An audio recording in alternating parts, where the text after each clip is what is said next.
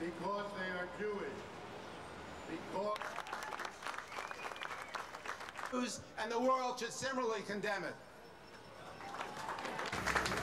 This was a Star Chamber proceeding, not in accordance with international norms.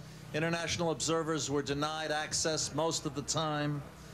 And we hope, we implore, we demand that there be a re-examination and reopening of this process.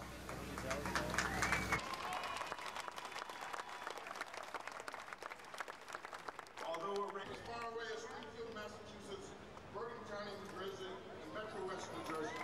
What has been done to them is an offense to any human being in the world who has a sense of decency and a sense of justice. We must speak up for those who no longer can speak until they are free. I stand here to add my voice to the worldwide.